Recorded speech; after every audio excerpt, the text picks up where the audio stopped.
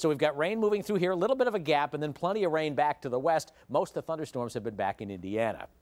This whole area from Hardin County to Logan, Champaign, Clark, Greene, and all the way back through Indiana and Illinois, all under flood watches, and a good chunk of Indiana is already under flood warnings. Slight risk for severe weather southwest Ohio today, moderate risk to our south and west. So along this big cold front, a pretty good bout of severe weather expected for later on today. 50s most of the afternoon, rain at least through 3, still a chance at 6. Now the game is at 7:05. The Indians come to take on the Clippers, 57 degrees, 7:05 first pitch.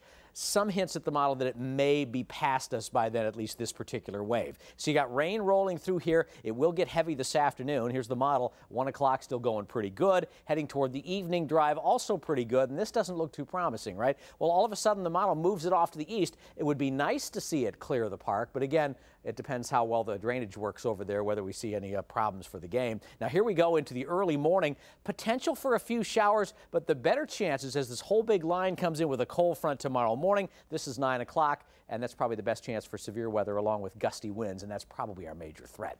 For tonight, we're looking at about 54 with rain coming and going. Tomorrow, we're looking for a high temperature of 67. Showers and thunderstorms, blustery weather, especially early in the day, and then things quiet down. And then it clears up as we go into the weekend as high pressure comes right back in. Saturday on the cool side with a high of just 53. By Sunday morning, close to freezing there at 33 with a high of 57, a little more seasonable in the afternoon. Monday brings a chance for showers, 55, and Tuesday and Wednesday cool off just a little bit once again. So some ups and downs, but we'll have to keep an eye. Potential for severe weather late today and for tomorrow as well.